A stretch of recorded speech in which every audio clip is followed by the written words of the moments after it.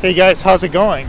Today I wanted to talk about the subject of where does real learning happen? Well, I think that a lot of learning happens at school, but at the same time, I think a lot of learning happens from just living and also from basically doing your best to try to learn things by yourself. Because if you only rely on learning stuff at school, then you're not going to actually be able to learn properly. If you think about it, when the reason that people go to school in some way is, yes, you are trying to learn from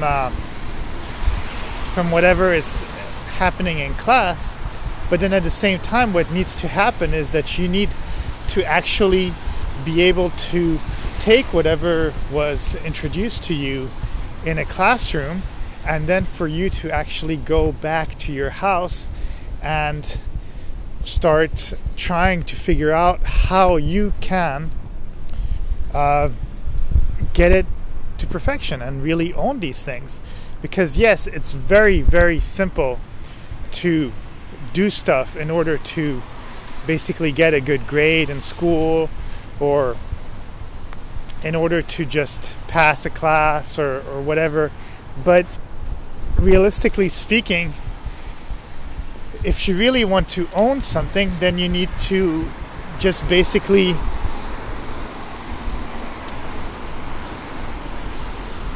that's better. You need to actually try to master it. And in order to master the things, you need to do it over and over and over again. And basically really own the things. Because if you think about it, okay, school will give you the basics. It's there to kind of introduce you to a vast, numerous amount of subjects. And then once you've mastered whatever the class can give you at the school, then you need to really start to master this in real life. And mastering it in real life takes a lot more work. They often have music classes or Spanish class or whatever language class or physics and all that thing, all the shebang, which is cool. But the problem is that if you don't actually start to try to learn the things by yourself, then you're not going to actually be able to really know those things. Most of the time, I think that music geniuses or people who are really good at programming and stuff like that, they just have a fascination for it. And even when they're not in class, what they do in their spare time is basically go in front of that computer or go in front of that piano and just play or play basically with whatever they kind of know in order to try to master it. And the thing is that the exploration also comes by creating the synapses within your brain that are deep enough so that they become part of you, because you can't really expect to just know stuff off the bat. It's not possible. It's not something that's innate in us. Some people might have some sort of affinity to one thing or another, but most times it's because they're a little bit good at something, and then once they find out that they're good at something in some little small way, then they just think it's fun to kind of like explore that activity or that subject over and over again and try to become really good at it. And that's where a lot of the learning comes. Now, a lot of learning also comes obviously from what your parents teach you. So having good habits will inevitably, the parents' good habits will inevitably go towards the children, and the children will also have good habits from just basically having been taught these things.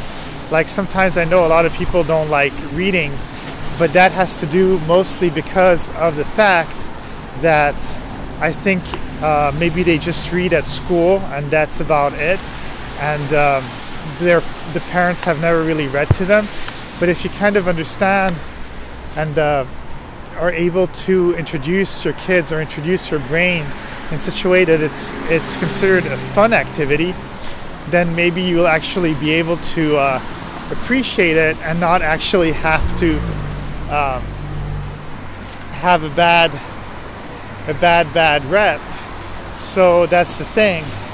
And I think also like things that maybe were really difficult to you at one time can actually become easy if you apply yourself enough and are obsessed enough to actually want to learn that thing and become good at it, which I don't think is that unthinkable in some way, you know. So here we are, like trying to understand where a lot of the learning comes. And also, like, whatever diploma you have, I think one thing that you have to understand too is that no matter how good you are at your class, once you are in the field where you're hired by a company, they are going to want you to do things in a specific way, and you're going to have to learn that.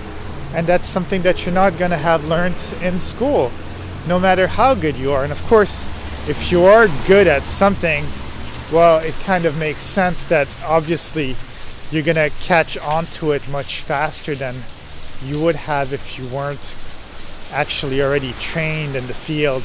But knowing how companies work and how people work, they all have their own way of wanting to do something, and you're going to have to be inevitably retaught. And then once you're taught those things and you start working it, then what's funny is that you're going to actually maybe even improve on whatever was taught to you, and you'll be able to teach the other people in the company these kind of practices too, and they'll also be able to adopt them. So yeah, definitely, basically, a lot of the learning starts, I think, at home, first of all. How your parents are raising you and what you're exposed to on a daily basis in some way.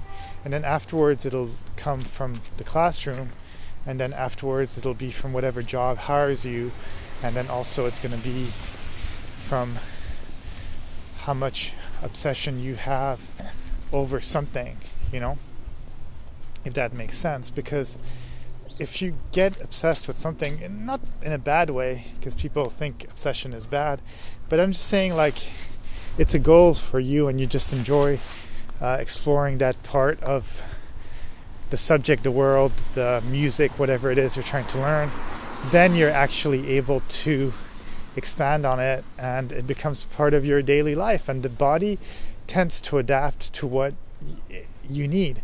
Same with, for example, stretching. You can start out very stiff, but it's because also the body has limitations and it knows its range of motion.